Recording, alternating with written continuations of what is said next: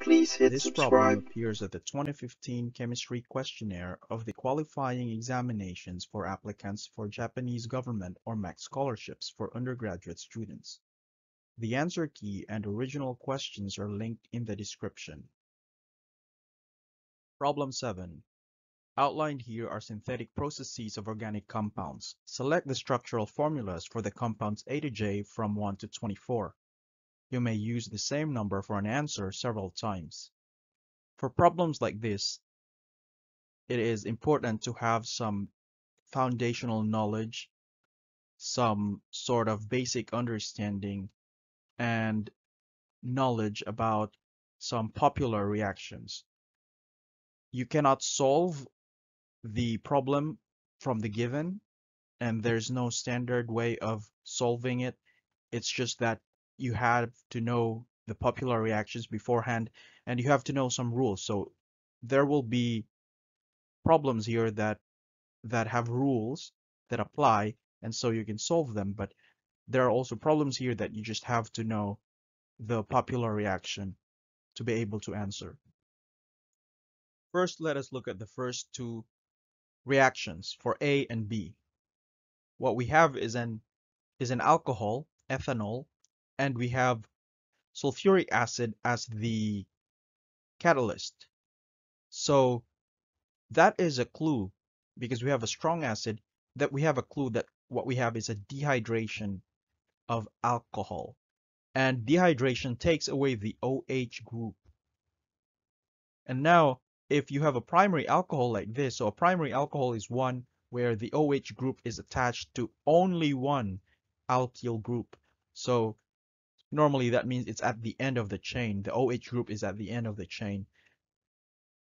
And if we have a primary alcohol, if you remove the OH and the temperature is around 170 to 180 degrees Celsius, you will be left with an alkene. So an alkene is one with two bonds, rather a double bond between two C's, and that's why this is the answer. This is the same C's here, but we replace the OH with a double bond.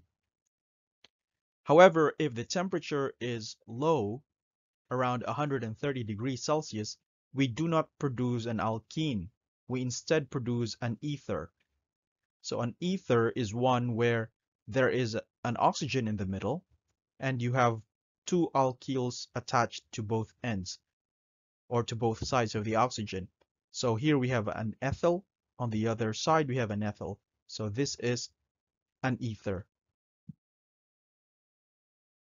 Let us now look at the reactions that involve the first product, ethene. So the initial reactant is an alkene, ethene, and for G we have this catalyst. And this is a well-known reaction called Wacker oxidation. You have the O2 there, and the clue is actually this catalyst. And it is known that this reaction actually produces aldehyde. And there's no other way to learn this but to actually remember the Wacker oxidation.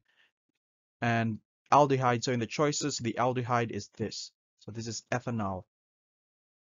And the other one, you have phosphoric acid and water. So this is a clue that your alkene will be hydrated. So hydration of alkene would actually return it to the alcohol state. So you get the alcohol. So this is actually ethanol. This is your initial product here at the beginning. So the first step was dehydration. We removed the hydroxyl group.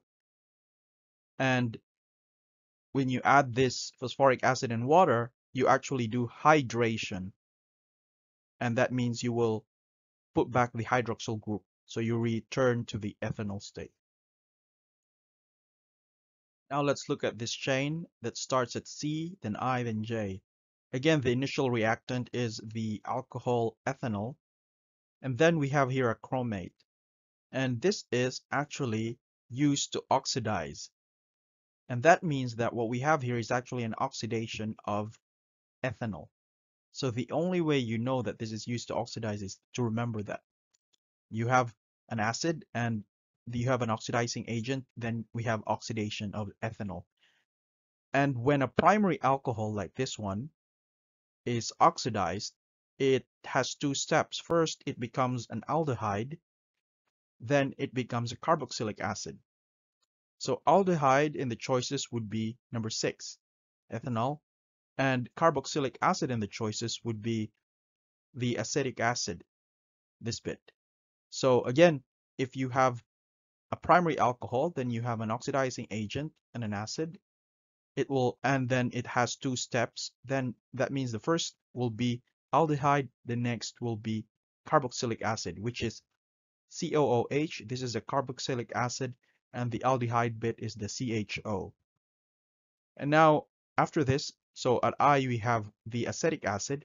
Now if we add calcium hydroxide, so acetic acid is an acid, calcium hydroxide is a base.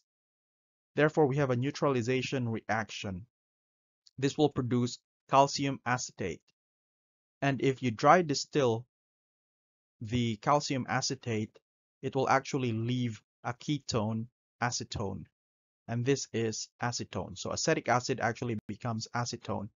And again, this is just something that you just have to remember. There's no way of deriving this from the facts here. And then we look at the last three. Again, the initial reactant is the alcohol.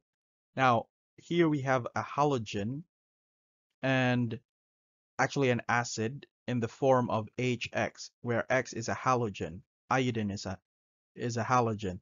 And that is a clue that what we have is actually a substitution of the OH with a halogen. So when you see an acid like this, so it could be hydrobromic acid, hydrochloric acid, and in this case hydroiodic acid, you substitute the OH with an I, and so we get 22.